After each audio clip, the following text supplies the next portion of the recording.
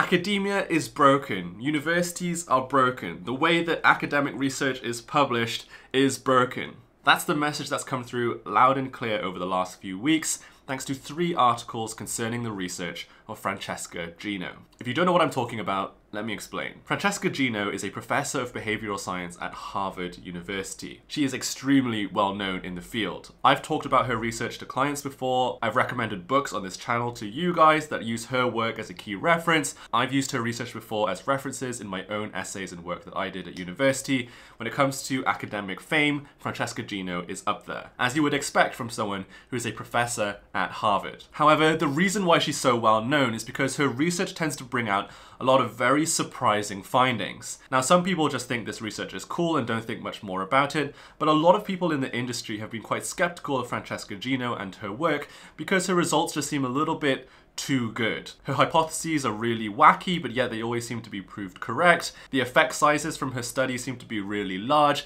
and her statistical significance just seem a little bit too significant. So while some of us have been skeptical of her work for a while, nobody has taken the time to actually investigate her research and go into her data to see if they can find anything fishy. Until now. These 3 guys, Yuri, Joe, and Leif, are also professors of behavioral science and other related subjects from different universities across the world.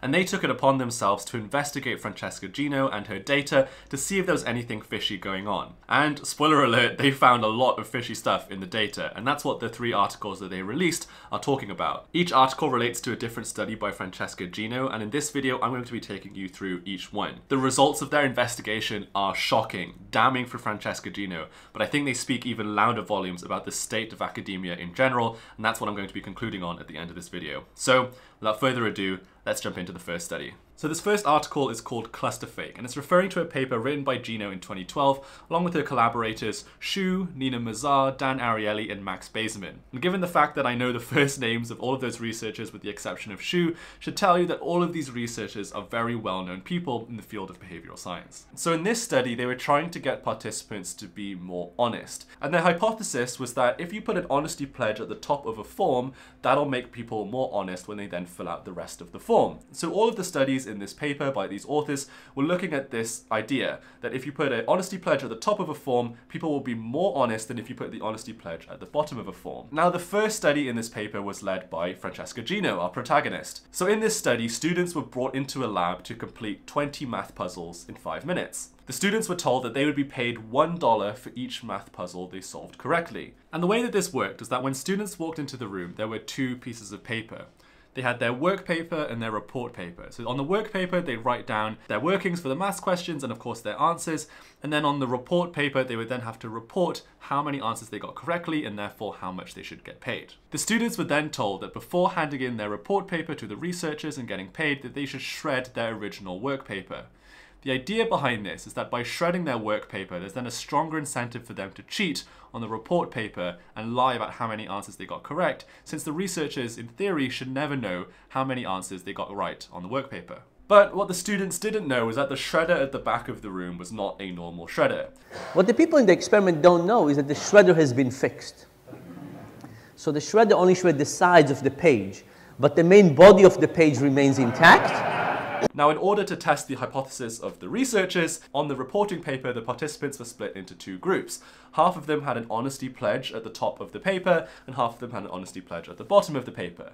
With the idea being, of course, that those who sign the honesty pledge at the top would then cheat less going forward. So, what was the result? Well, the result showed a massive effect from this simple intervention. According to what was published in the study originally, for the students who signed the honesty pledge at the top of the form, only 37% of them lied, but when students signed at the bottom of the form, 79% of students lied. This is a massive effect size that the researchers are reporting, and as a result of that, this study gained a lot of public attention, and I have talked about it with many people in the past before because it is so surprising. But that's why these vigilantes were suspicious.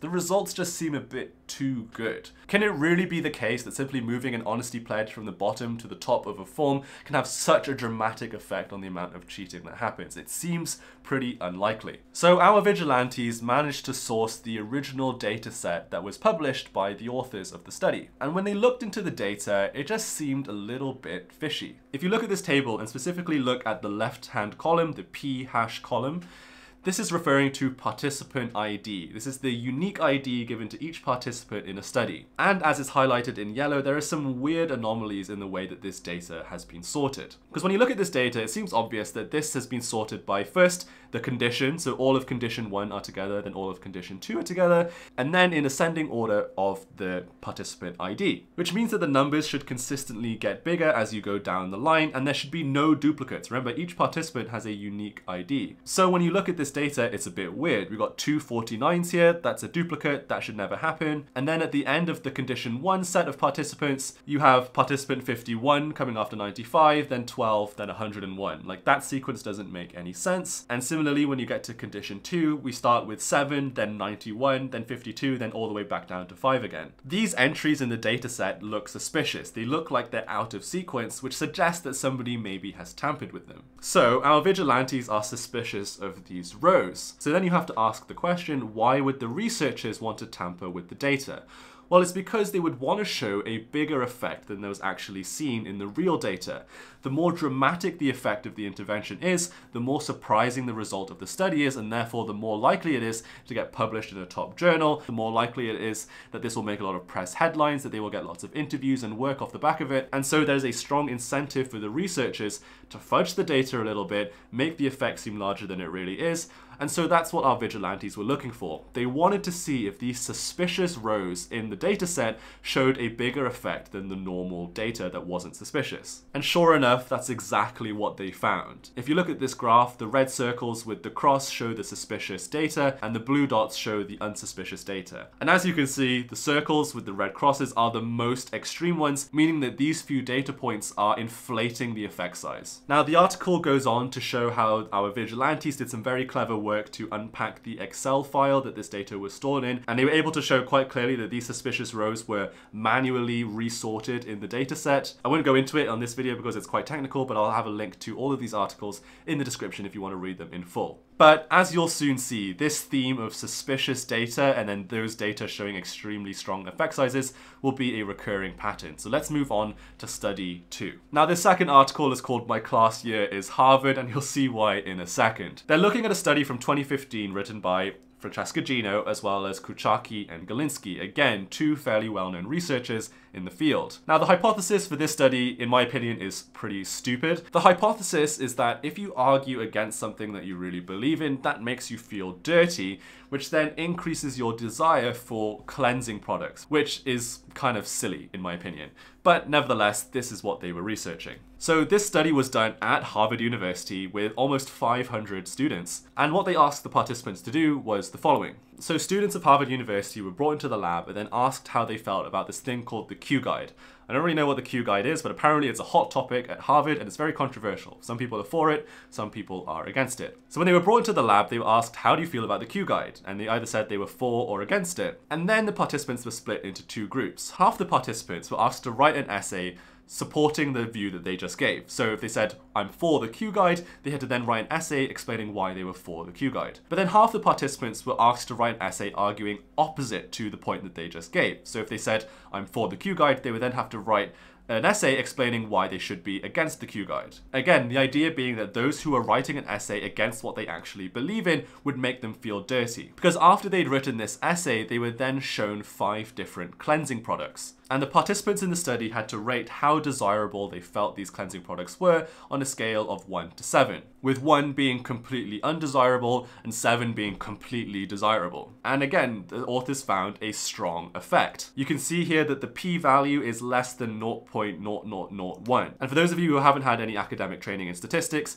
basically when you're doing a study like this, you're looking for a p-value that's less than 0.05. That's the industry standard. If it's less than 0.05, you say, yes, I'm confident that the effect that I'm seeing is caused by the manipulation that I just did. So less than 0.0001 is an extremely strong effect. You're basically 100% confident that what you're seeing in the data is caused by the manipulation that you did. So once again, our vigilantes are suspicious of this very strong effect size. So they managed to source the data online and do a little bit of investigating. And what they find are some weird anomalies in the kind of demographic data that the participants have to give when they enter the study. And this is very common in psychological studies, that participants have to give a little bit of demographic data about themselves, which gives the researchers a little bit more flexibility about how they cut up the data later on. So in this particular study, the participants were asked a number of demographic questions, including their age, their gender, and then number 6 was what year in school they were. Now, the way this question is structured isn't very good, in my opinion, in terms of research design, but nevertheless, there are a number of acceptable answers that you can give to year in school. Because Harvard is an American school, you might say,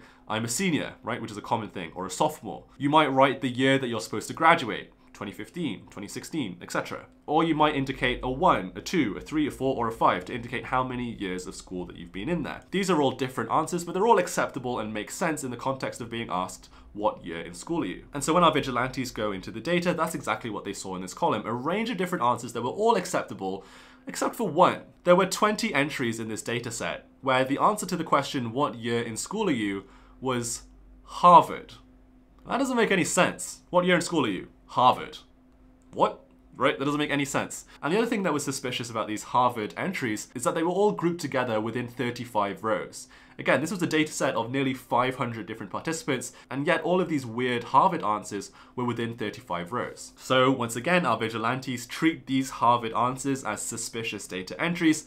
They mark them in red circles with crosses, and as you can see, the ones that are suspicious are again the most extreme answers supporting the hypothesis of the researchers, with the exception of this one, but come on. It's most suspicious when you look at the ones on argued other side. So these are the people who wrote an essay arguing against what they didn't believe in, and therefore were supposed to feel more dirty and find cleansing products more appealing. All of these suspicious entries on that side of the manipulation went for 7, that they found all of the cleaning products completely desirable. And so what our vigilantes go on to say is that these were just the 20 entries in the dataset that looked suspicious because of this Harvard answer to the demographic question. But who's to say that the other data in the dataset was not also tampered with, but just they were more careful when they filled in this column and didn't put Harvard? Since it seems pretty clear that at least these 20 entries were manipulated and tampered with some way, it probably means that there are other entries within this dataset that were also tampered with. Are you shocked yet? I hope you are, but it's about to get worse because there's a third article to do with Francesca Gino. So this third article was released literally yesterday, the day before I'm filming this video,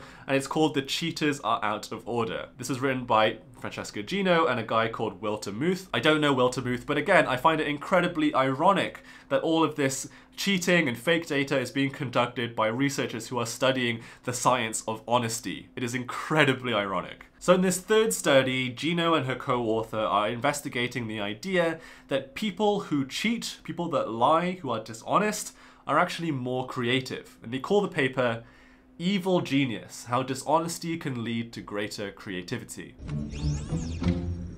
Really?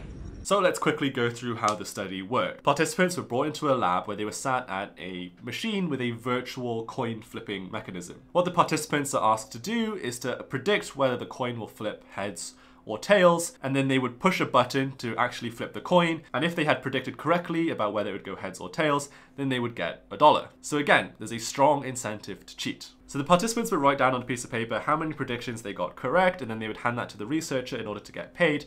But then of course the researcher would then go back and look at the machine that they were flipping the coin on to see how many they actually got correct, and then they were able to tell how many times that participant had cheated. So after they had completed the coin flipping task, they were then given a creativity task. And the creativity task was, how many different uses can you think of for a piece of newspaper? So in psychology, this is a pretty common technique for testing creativity. You give somebody an inanimate object and then you say, how many uses can you think of for this inanimate object? And again, with this study, we see a very strong effect size. Remember, the magic number that academics look for is p less than 0.05, and here we have p less than 0.001. So basically what that means is that there's an extremely high likelihood that the effect that the academics are seeing is caused by the manipulation that they did. So again, our vigilantes are suspicious, but this one is interesting because our vigilantes were able to actually get the data set from Gino several years ago. So they got this data set directly from Gino. So again, when our vigilantes look into the data, they find some weird things going on. As you can see, it seems to be sorted by two things. Firstly, by the number of times the participant cheated. So all of the people who didn't cheat at all are zeros. And then the number of responses is the number of different uses for a newspaper that that participant could come up with. And those are clearly ranked in ascending order. But as you can see from this next screenshot, some of the cheaters are out of order. So these are the people who cheated once, who basically over-reported one time. And the number of uses that they could come up with for the newspaper are out of sequence. Here we have 3, 4, 13, then 9, and then back down to 5 again, then back up to 9, then 5, then 9, then 8, then 9. It's just a total mess, right? So these ones that are highlighted in yellow are the suspicious ones. They're the ones that are out of order according to how the data appears to have been sorted. So what our vigilantes did was they basically took this data set and then made a new column, and they called it imputed low or imputed high. And what that basically means is that rather than taking the number of responses that are written down in this original data set, they're going to say, well, where does this entry sit in the ranking order? And so we're going to replace the value that is given here with what the value should really be. So if it's between 4 and 5, then that number should be either 4 or 5, whether it's imputed low or imputed high. Does that make sense? So once again, our researchers plotted the data. Suspicious entries are marked with a circle and a cross. And as you can see, the suspicious entries are the ones that deviate from the pattern that you see in the non-cheaters, the blue line. So in other words, the ones that are out of order, the suspicious entries, they're the ones showing the effect. But when you use the imputed position, so that's the number that is implied by the row that the entry was in, then suddenly the entire effect disappears. And the group of cheaters seem to show a very similar pattern to the group of non-cheaters. And the result of this, statistically speaking, is significant. Remember, the original p-value for this study was p less than 0.0001, but once you use the data that's implied by the row, suddenly the significance completely disappears. It then goes to p equals 0.292 or p equals 0.180, depending on whether you're imputing low or high. Remember, in order for an academic study to be significant, the standard is p less than 0.05, and here the p is clearly more than 0.05. Again, this article goes on. The vigilantes do a little bit more research to really back up the point and really drive home the fact that this data is very suspicious. I won't go into the details now. Again, all of these articles are linked in the description. Go check them out. And you'll notice that these were all called part 1, part 2, part 3, and that's because this is actually a 4-part series, so I'm expecting a 4th article to come out after this video is published, looking at yet another study from Francesca Gino. But I hope by this point you get the picture. There's a number of studies conducted by Francesca Gino with very suspicious looking data. So at this point, you're probably wondering, how did Harvard allow this? And the short answer is, well, they don't really seem to have done. If you go on Francesca Gino's page on the Harvard website, it shows that she's on administrative leave. I think we all know what that means. And Harvard, who have even more access to Francesca Gino's data than our vigilantes do, have since asked for several of Francesca Gino's papers to be retracted from the journals that they were originally published in. Now, this is a bad look for Francesca Gino, right? And we can't be sure that it was Francesca Gino who was doing this manipulation. It could be one of her co-authors, but given that she's the common thread between all of these different papers, it seems pretty likely that it was her. In the world of psychology and writing good quality academic papers, this is really bad. It's not only bad for Francesca Gino, but it's bad for the field as a whole. It casts doubt over the entire field of behavioral science because we don't know the extent of the damage that bad actors like Gino have been causing in the field and for how long.